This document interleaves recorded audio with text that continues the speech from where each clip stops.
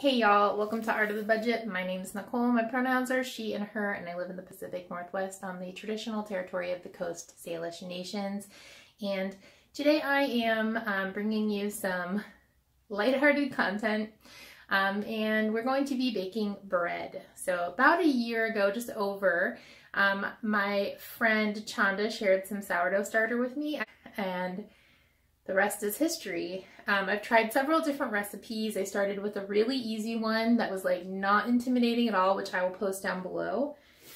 Currently I'm using one from www.ilovecooking.ie, and I will post that below as well. There's a video that goes along with that and a video for the first recipe, so I'll make sure those are posted below. So in the recipe that I'm posting, it actually calls for mostly white flour, I believe bread flour, and some rye flour. I have never bought rye flour, and I may never buy rye flour, and I've just been using half and half white bread flour and a whole wheat flour, half and half. So let's get measuring these things out. Oh, before we measure the stuff out, I'm going to show you how I feed my sourdough starter. So I'm going to insert that footage right here. First, I'm going to add a little bit of my starter, just not even a quarter cup, into this little jar. I'm going to feed it with a kind of heaping tablespoon of flour,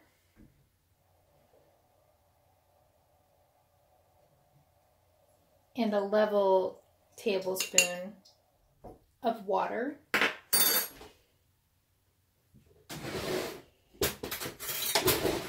I like to take a butter knife and just mix it up.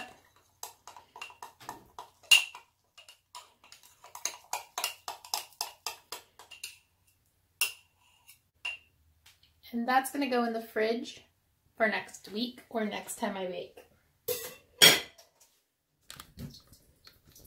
I feed this once or twice a week, and it's just fine for when I want to bake. If I know I'm going to do a lot of baking on the weekend, I might feed it. That's Junior. If I know I'm going to bake a lot on the weekend, I might take it out Wednesday night and feed it a slightly larger amount. So this is about a quarter cup, so I feel like I could feed it up to 3/4 of a cup of flour and the accompanying amount of water. The goal is about the same weight, so that's why I do the heaping tablespoon of flour, level tablespoon of water, because they weigh about the same. You could use the scale. So I'll keep it out on the counter and feed it every day, so it will build up a lot. If I think I'm just going to make one loaf of bread, I might just take it out Friday night, feed it a good amount, use it the next day, and then back in the fridge. So,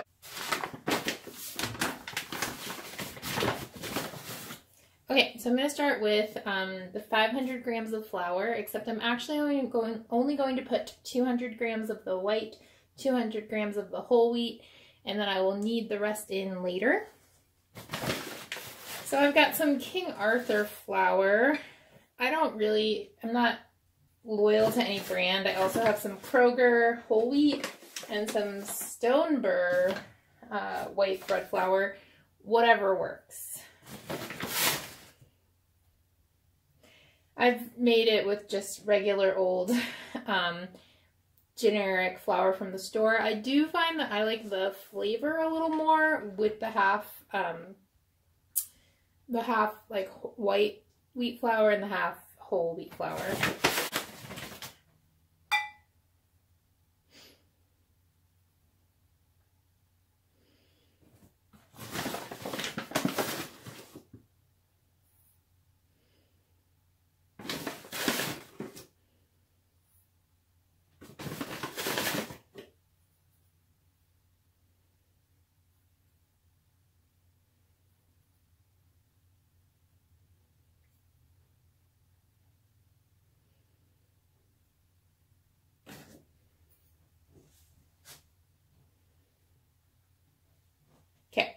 And I'm actually going to double the recipe.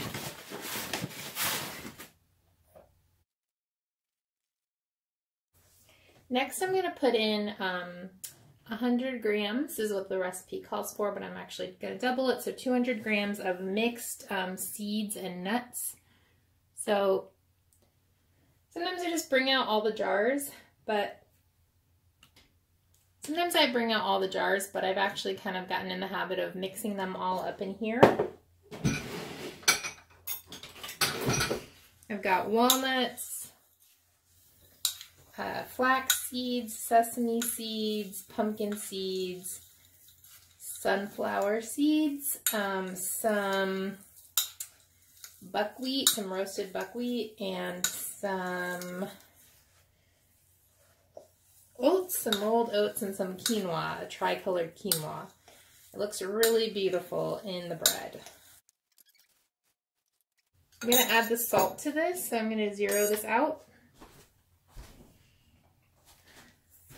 And my trusty salt pig. So we need 10 grams per batch.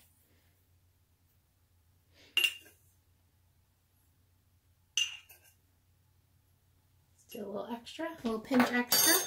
So that's that. Just going to give that a mix. Add it into my bowl. Give that a mix. Next, I'm going to add 325 milliliters of water times 2, so 650. Zero that out again. So I'm just curious, that's just under 3 cups. All right, so now finally we're getting to the sourdough starter, which is right here. And as you can see, it's nice and frothy. I fed this last night. It's been sitting about 24 hours. If you're leaving it out and it's warm, you may need to feed it, you know, as much as every 12 hours. Here it's pretty cool, and I think it's okay, 24 hours. I typically keep it in the fridge when I'm not about to bake with it. So I'm just mixing it up. And then I'm going to add 300 grams of sourdough starter. And I'm going to do this kind of carefully. I'm going to zero out my scale.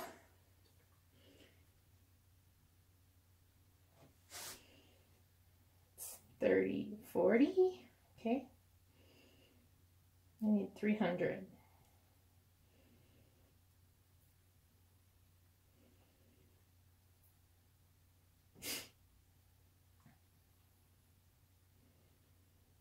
Okay, 263, 279, okay, 300. All right, so I'm actually just a little over. I am being pretty precise, but I'm not getting too wild about it. I'm going to mix this up. Sometimes I just dump it in and I don't mix it up. I don't think it matters.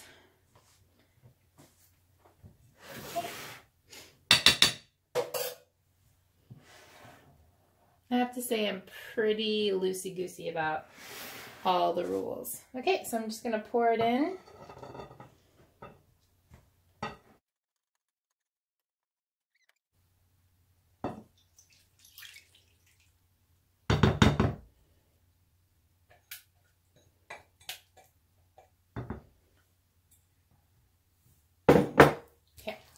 Now I'm just going to mix it.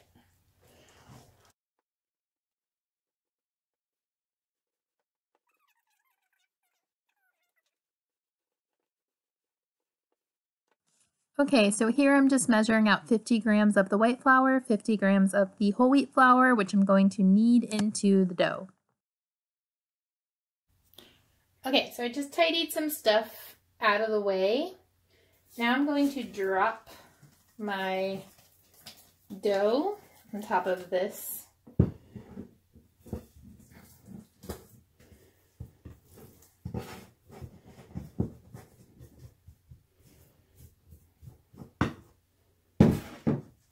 All right, I'm not a huge rule follower with the baking, but I do feel like if you put too much flour in, it can kind of mess with your dough.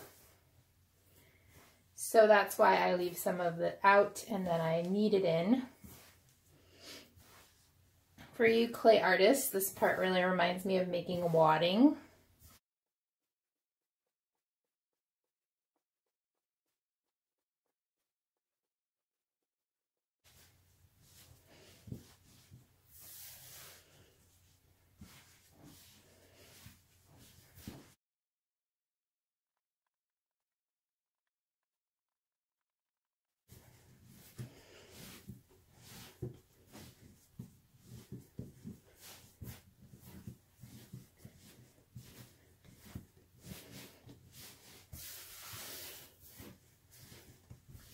And I basically just knead it as much as I can until I've got all the flour incorporated.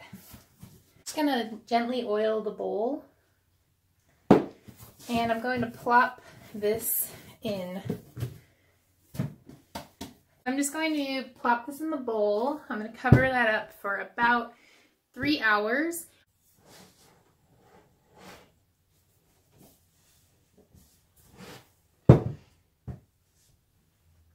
Okay, so it is the next day actually, but ideally I think you do this step about 3 hours after the first step, leaving it out in a slightly warm place to rise. But let's get into the next step. Okay, so I'm just going to tip this out. It was slightly oiled, so it's pretty good coming out. We're going to go ahead and deflate.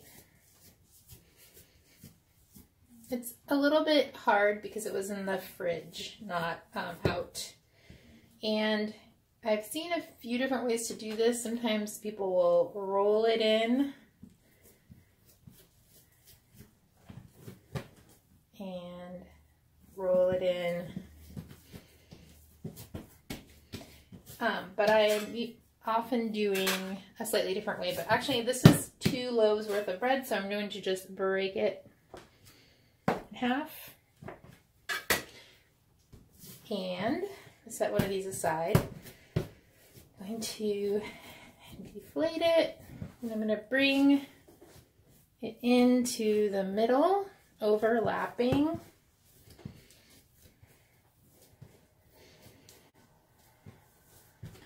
And then going to create some tension, and doing that by kind of rolling it this way. Rolling it this way. If I wanted it to be a boulet, I would keep it round, but I want it to be a longer loaf, which is called a bâtard, I think. Okay, so just kind of creating that tension, and do it the other way too, kind of tucking in those edges. And yeah, I mean, it's not so fancy, but it's done. I've got a banneton here. My housemate got this from a friend of hers who was giving it away, so that was pretty awesome. You can see there's a bit of flour in there. As this rises, some parts of it may kind of get exposed, and so just to avoid it sticking to the banneton, I'm going to give it a little more flour, and then I've often given a bit to the top. Mostly, like I said, those sides where it might expand a little. Here, going to flip it so the top is down inside of this, and I'm going to let that rise for a little while. The other one, I'm going to do the same thing. You can see I'm not using flour for this part.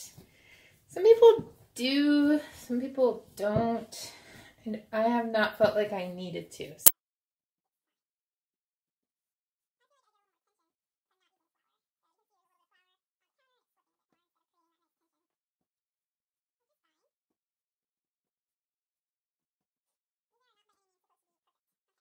I only have one banneton, so I'm just using a loaf pan for my other one.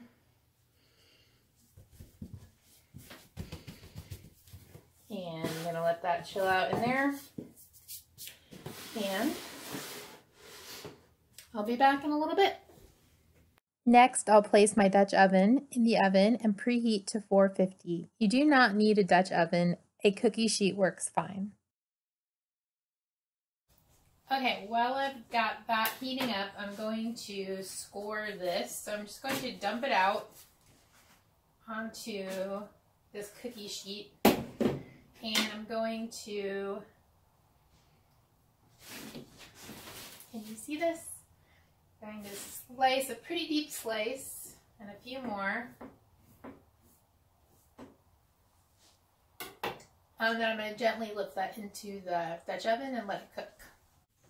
So you can see the lines from the banneton make these like really pretty lines on the bread.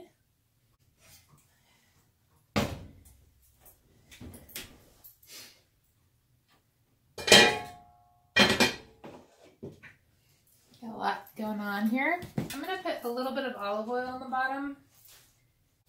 Okay, while I've got that heating up, I'm going to score this. So I'm just going to dump it out onto this cookie sheet. And I'm going to, can you see this? I'm going to slice a pretty deep slice and a few more. And then I'm going to gently lift that into the Dutch oven and let it cook. And then I'm going to gently put that in. Sophisticated. Gloves back on. Put the lid on this baby. Setting the timer for 10 minutes.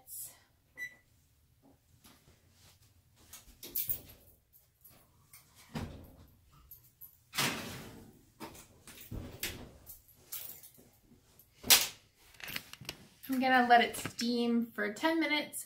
I'm gonna take the lid off and I'm gonna let it go for 30 more minutes, so a total of 40. So the timer just went off. I'm just gonna go in here and take off the lid to that. And we're gonna let that go for 30 more. Okay, gonna go ahead and take the bread out now.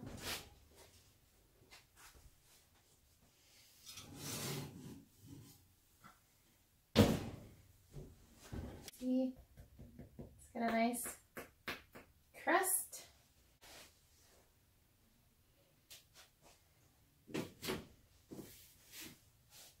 Bottom's not burned. We'll bring it up close. That's the bread. What a beauty.